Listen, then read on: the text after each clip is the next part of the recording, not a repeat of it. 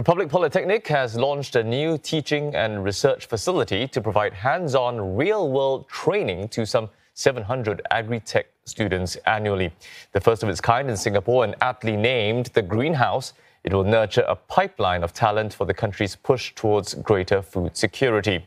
Spread over 650 square meters, the Greenhouse includes a naturally ventilated greenhouse, climate-controlled glasshouse, and 2 floors of laboratories. These enable students not only to undergo training in areas such as farm operation and plant genetics, but will also support industry agri-tech projects and be a platform for industry and community collaborations.